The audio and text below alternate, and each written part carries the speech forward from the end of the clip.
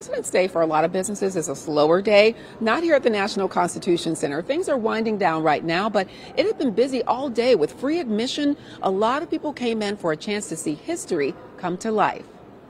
I succeeded in some things in my life, but I'm afraid I failed in others. A spirited conversation. We have a goal, unlike any country that's come before us. With, well, a spirit. President Thomas Jefferson along with Abraham Lincoln. Did you ever think you'd have your own day, President's Day?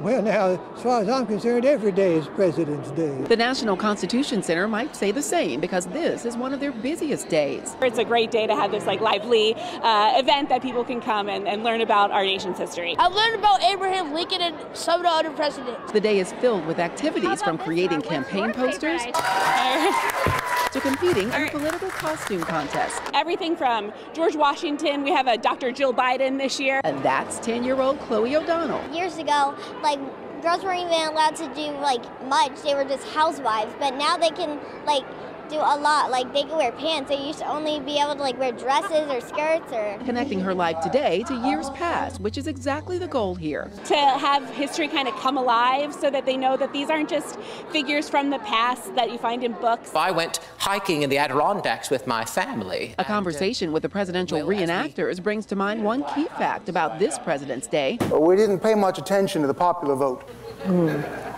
It's happening during an election year. We're certainly not the only democracy in the world, but I think we're the most famous. The National Constitution Center hopes days like today bring forth a love of civics. It's cool. By bringing history to life. Anything we can do to kind of ignite that spark and that love of history, that's what we like to do here.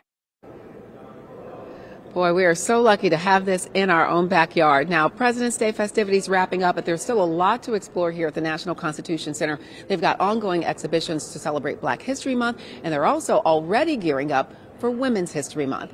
At the National Constitution Center, Taronda Thomas, Channel 6 Action News.